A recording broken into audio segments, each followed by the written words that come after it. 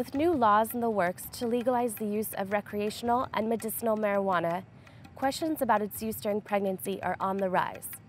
Unfortunately, complete research is lacking, as few existing studies focus specifically on the effects of marijuana while pregnant.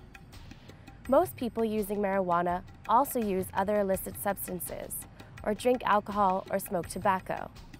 Pregnant moms' use of these other substances is known to harm an unborn baby.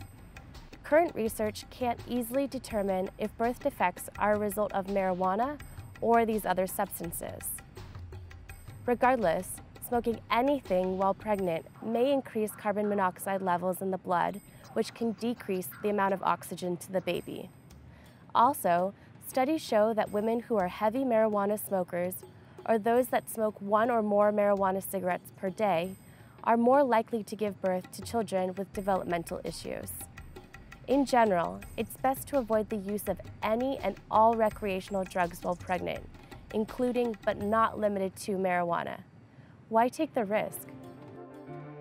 We know as much as we do about safety in pregnancy thanks to people just like you who have volunteered for research studies. Observational research is essential for doctors to learn more about healthy babies and to advance medical knowledge. Research Match is a secure place for volunteers and researchers to get connected. Children, dads, grandparents, everyone in your family and our community, including those who are perfectly healthy and those with underlying health conditions, can help by participating in research. To learn about research studies that meet your interests and that are taking place at universities and other approved research institutions, consider signing up at researchmatch.org.